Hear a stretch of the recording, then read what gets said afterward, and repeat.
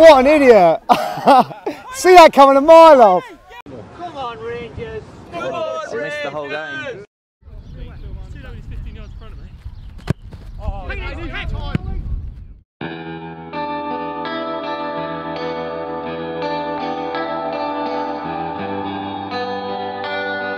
With the local cricket team still playing on Charlwood's village common, Charlwood FC's nomadic start to the season sees their third consecutive away game take place in Uckfield, a picturesque town in East Sussex that rests upon the River Uck.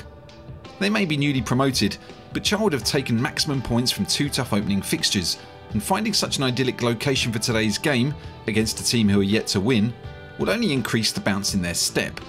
And while results have been positive, Charlwood manager Peter Barclay is keen to tease more out of his side, believing that they've yet to truly display the qualities that got them into the Mid-Sussex Premiership.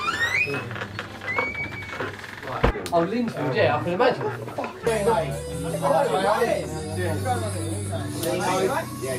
You alright?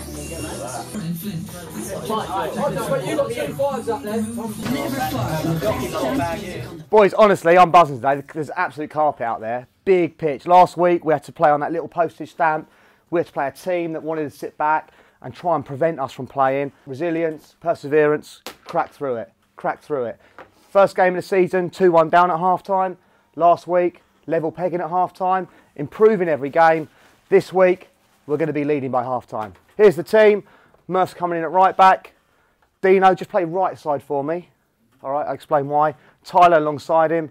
Joshy doing a job at full back. Now we know he hasn't got a left foot, right? So just give him a bit of a break sometimes on his left peg. He's going to do a job out there.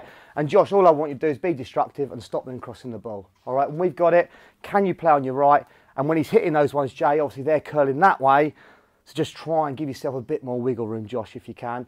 Justin on the right side. Mike and Tommy in the middle there. Painey just in front. Jamie on the left. And Lockie back up top. Ollie, Bailey, and the big dog Easto back on the bench. Boys, front foot, let's get at them like we do, but be patient. I said be ruthless in the group, and what I mean by that is, hit them, don't get involved, accept the decision. Clinical in front of goal. Let's test the keeper early, let's get crossed in the box early, but let's let them know that we're here to really kind of cause some damage offensively today, squeeze in the play, and let's come in at half time once the game's 45 minutes old, with a goal in us, showing that we're on the front foot from the start. All right, boys? Thank you. Yeah, I feel good. I feel good. I mean, it's a potential banana skin. They're bottom of the league.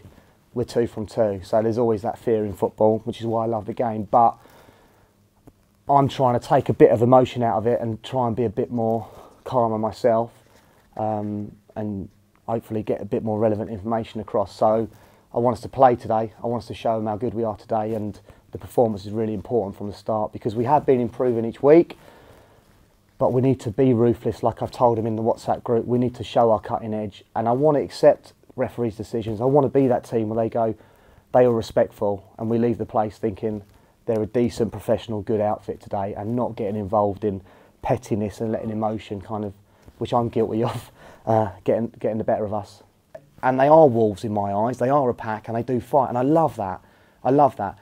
But then maybe they also echo me in my arguing and my emotions getting the better of me at times. So let's see today if I can set the stall out that we're going to play football with 110% like we do, but we're going to accept things, we're going to be professional.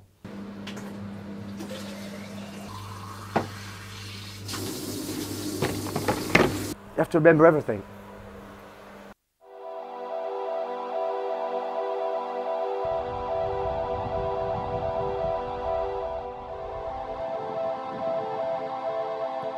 We've got to be more clinical all over the park. I want to see us move the ball around. I really want to show a good performance today. The result will come, but I don't want us to start flat. I want us to start on the front foot, and I want us to really use this large space out here. We start and we summon that aggression from deep in the pit. We make the game come alive. We don't make it a jolly up. We make it meaningful. We've driven an hour to get here. We've worked all week for 3 points today. We do not start flat. We start like it means something, because guess what? It means something. Let's have it. From the off, boys, summon it.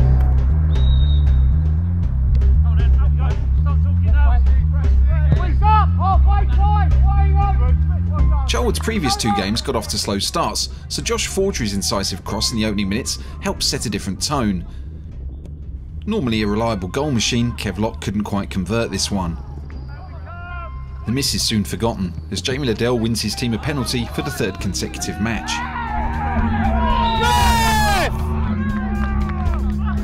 I mean, he didn't let go. He had him and he could have got away with that, but he just didn't let go.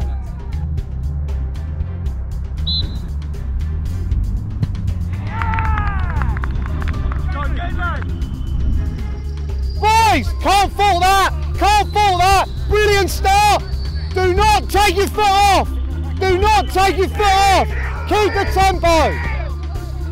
Uckfield react to the setback and begin to get a foothold in midfield, although they struggle to create a meaningful opportunity.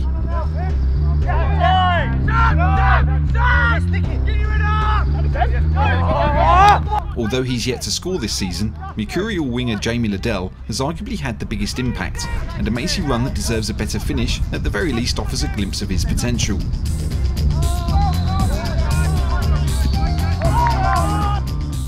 Well done, Josh, growing into it, Josh, well done! Superb Mike, Tommy, Josh, great start, Dino Ty, tremendous! A robust but fair challenge on new signing Justin Ford leaves the winger with a damaged ankle. Bailey, warm up, Ollie, warm up. You're right, Josh, knee! Push again, inside of my right hand, yeah. It's a disappointing early end for Ford, but it does allow youngster Ollie Tennant a chance to impress. Right back.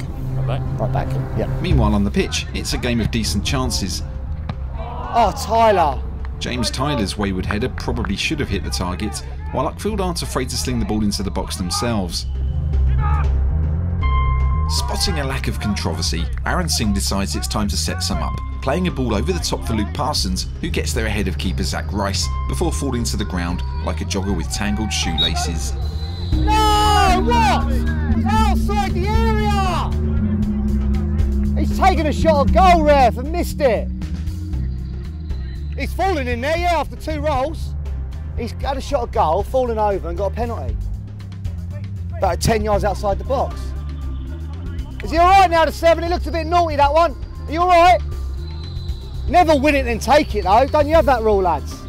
Unlucky. Never get fouled and take it.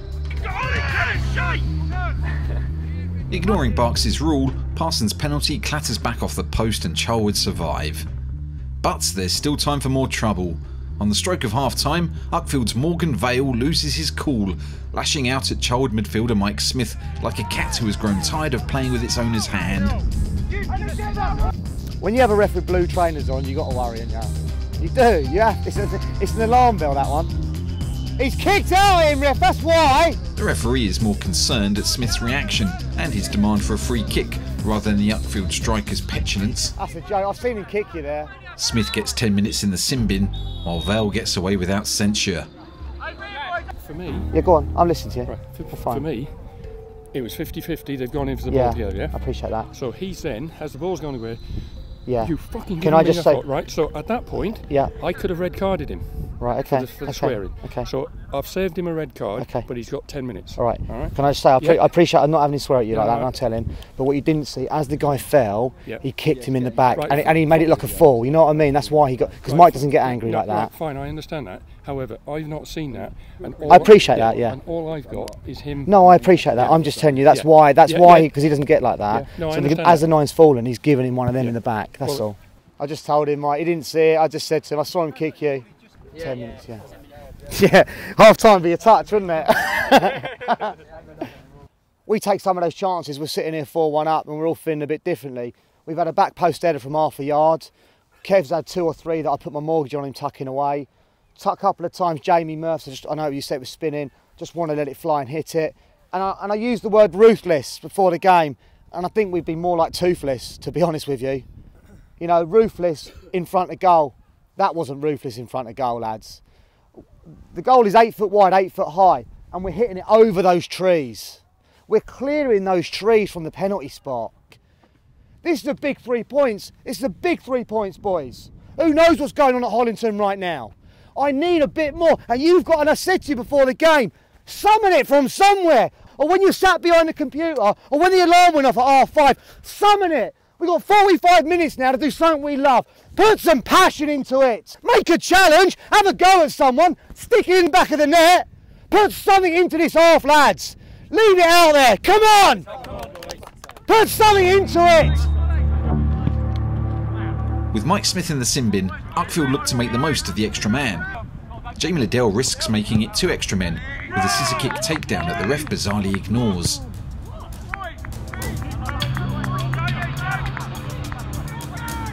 Morgan Vale then has a decent chance, but his effort is blocked by the foot of Zach Rice.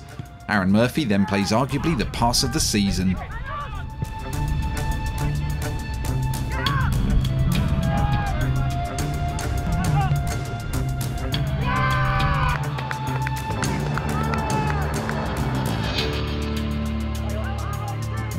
Liddell races through to get his first goal of the season, and Charlwood take a comfortable 2-0 lead. Much better this off, bit more bars, come on! In an effort to add to his litany of errors, the referee then gives a 3rd penalty of the game, this time for the ball hitting a defender's thigh. Hello! We've come alive, boys, we've actually woken up here. Keep Mike off, they're saying, the fans.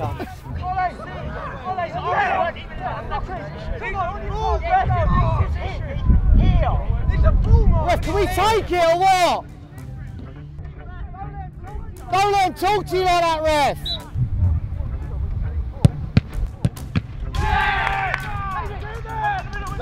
Ref! What an idiot. See that coming a mile off. The 4th penalty that the referee gives is probably the first one he's got right.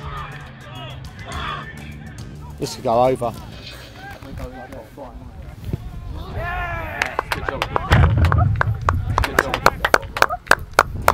Bailey, get warm. Stephen Payne redeems himself, and Charlwood have a 3-goal cushion. It's not until the 72nd minute that Uckfield throw the shackles to the ground and start playing like a team. Incisive running and midfield battling creates a chance for Aaron Singh, whose long-range drive finds the bottom corner. The home side begin to believe that an unlikely comeback could well be on. Despite being 2 goals up, Zach Rice is on the end of some barbed comments and reacts as you might expect. With a view to seeing the game out, Barks brings off Jamie Liddell, much to his frustration, and sends on young winger Bailey Rumbelow. Well work, Jay. What's that? I want it, listen. Yeah, I wanted Lockie to stay on and try and get on the score sheet, mate. It was a tough call. It's important to me as my top scorer. Yeah, it's important to me. The game has come alive. Charlwood push forward looking to kill it off, and Tom Tennant is unlucky to hit the post from the edge of the box. Come on! Yeah! Luke Parsons then finds himself in a goal-scoring position, only to drag his shot wide and blame his strike partner for the miss. It's enough to make Barks nervous. A ball into the box isn't cleared by Ollie Tennant, and Morgan Vale drives home.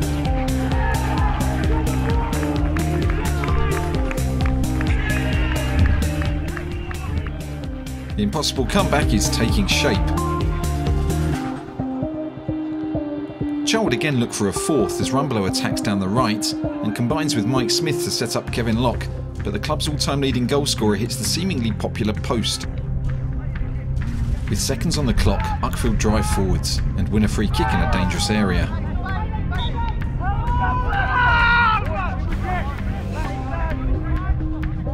They send everybody forwards, packing the Charlwood box, and then they play it short. Squeeze! Squeeze! It's arguably the worst set-piece plan of the season. 1v1, he's blowing, Kev! He's blowing, Kev! Knock it and go! Yellow shirts stream forward like a golden cavalry. Kevin Locke slips it inside to Michael Smith, whose redemption arc after that dodgy sin bin is completed with a finish so cool it left frost on the net.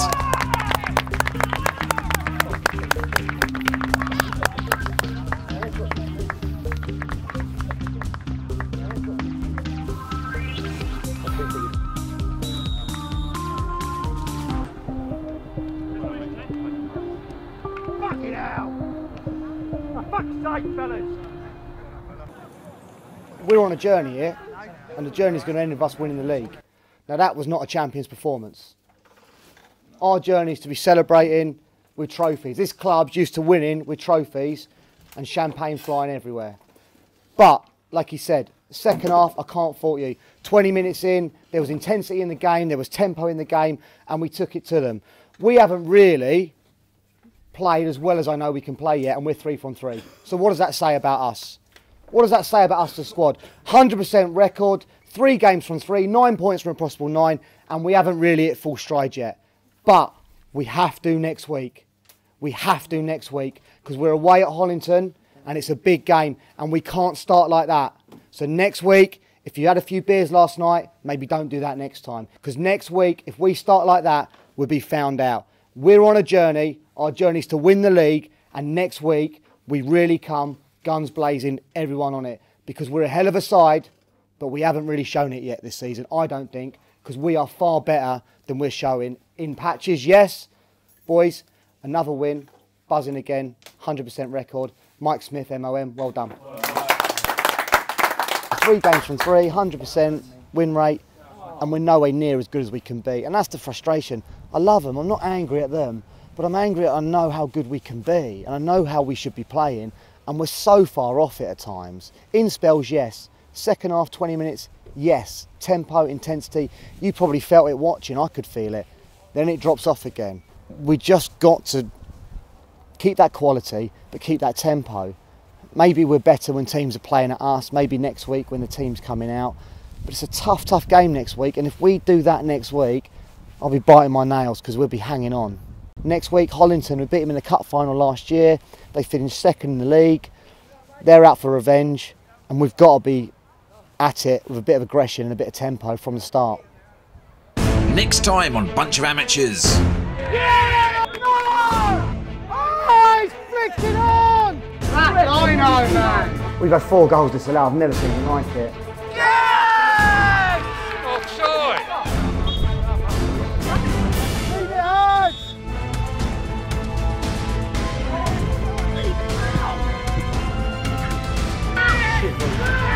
Throwing the ball straight in his face from about 2 yards. He's throwing it down the line. And we will absolutely stuff them. We are the better team. Every neutral can see it. Do what you want to us. We keep going. We're resilient. We stick together.